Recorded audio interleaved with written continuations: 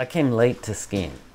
Came late to the dance, so to speak. That's the way I look at it. I myself didn't become aware of skiing until my mid-20s.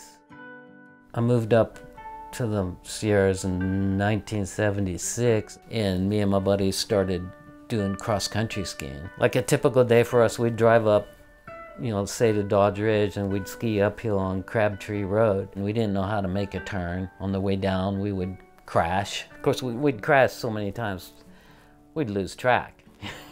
How many wrecks, you know, but if you made it back to the car with only 10 crashes, you were doing good. For whatever reason, I decided I was gonna be a ski bum, and I actually moved to Bear Valley because they had this thing where you could work on their trail crew doing brush removal or whatever kind of work they needed done for a couple weeks, and they'd give you a season pass. And while I was doing that, 3 of the ski patrolmen kind of took me under their wing. It was Bill Deal and Claude Fiddler and Chris Aguirre were actually teaching me how to ski, and just fell in love with it.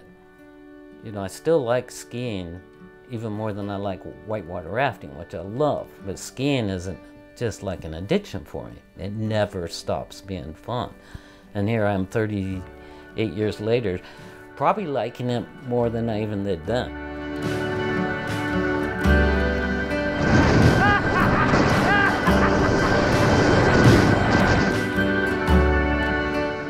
Now, I ski at Dodge Ridge because my son is a professional ski patrolman there. He's been there, be going on 14 seasons this year. So I always buy a season pass there because that's when I can spend time with my son and do what I want to do, which is ski. Even go run codes with him sometimes. You know, it feels like the old days when I was patrolling.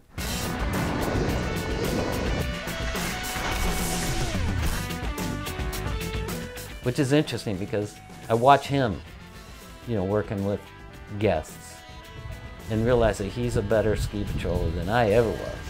Even though I loved ski patrolling, I was there to ski, and he's actually there to serve.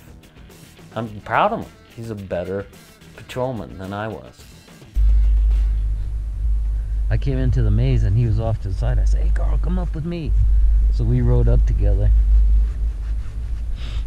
Try to recruit you? No. I told him my goal though. He must have figured it was pointless. I said, "Carl, I want to be a certified ski bum. And to do that, you have to ski 1,000,000 vertical feet." He probably, when he heard that, he said, "Oh, fuck it. Dave ain't gonna go to work." No way. In my mind, I'm not a certified ski bum unless I can put in 1,000,000 vertical feet in one season. I made it like a job. My goal was to get in minimum of 75,000 vertical feet per week. And, you know, getting along in age, and I would just exhaust myself. And I'd come home and do a couch day and get up and go skiing again. So I would ski, recover, ski, recover. My wife was a ski bum widow this winter. I mean, I was either skiing or recovering. Skiing or recovering.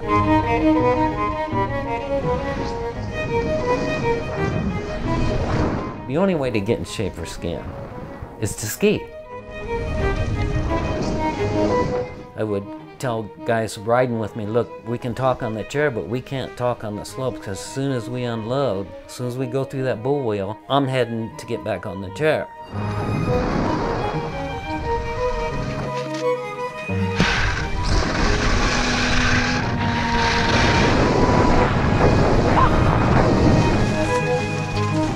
Thank you. Thank you. Thanks. Thank you. Thank you.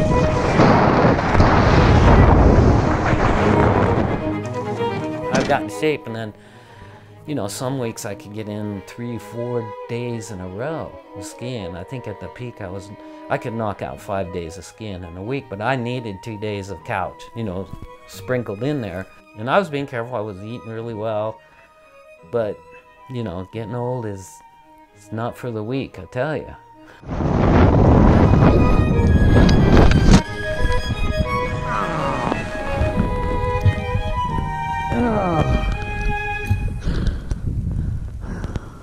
Damn it. The fuck did I do wrong there? I'll have to try that shit again. And I was ticking it off. I was ticking it off, and then, you know, we saw this COVID-19 showing up and realized that, you know, time was limited.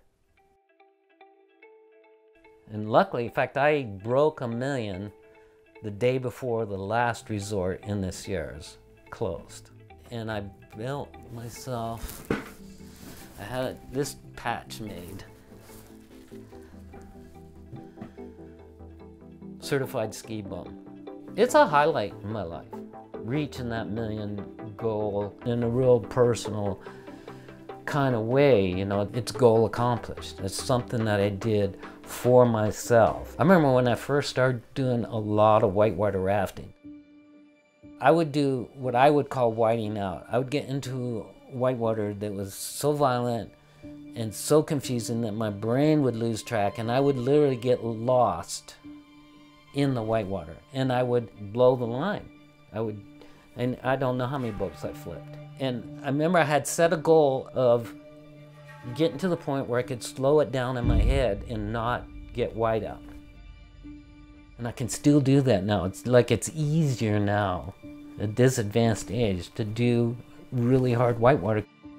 When I reached that goal, it's kind of like this goal of reaching that 1 million vertical feet. Like, wow, I didn't think I was gonna get here, but I got here. I remember that moment of no longer whiting out. I remember that moment of hitting that 1 million vertical feet. And I was with my son. It just felt good. It's something I did with my son. I'll feel good about it forever.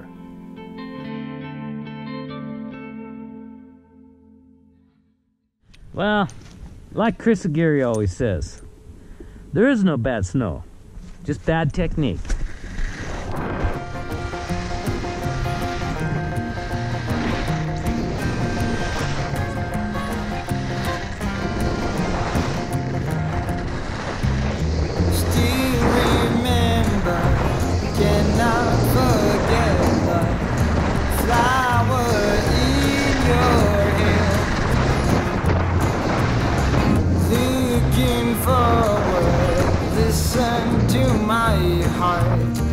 Listen and shed a tear, waiting for you long time, baby. Was so hard for me to do. You said me and you forever will be one, but now you're gone. In the words of the famous Bill Deal, woohoo!